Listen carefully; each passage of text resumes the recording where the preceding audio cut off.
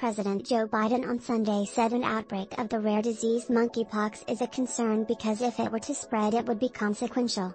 They haven't told me the level of exposure yet, but it is something that everybody should be concerned about, Biden told reporters before boarding air. We're working on it hard to figure out what we do and what vaccine, if any, might be available for it. Jake Sullivan, Biden's national security advisor, later told reporters the U.S. has vaccines available to be deployed. Sullivan said Biden is getting regular updates from his health team about. Nearly a dozen countries are investigating atypical outbreaks of monkeypox, a disease that comes from the same family of viruses as smallpox and is typically found in Central and West Africa.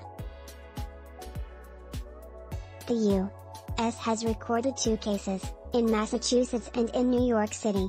Human-to-human transmission is usually considered uncommon. Those at highest risk are people who closely interact with someone infected with a generally mild disease. The World Health Organization on Friday said it was stepping up efforts to understand and combat it.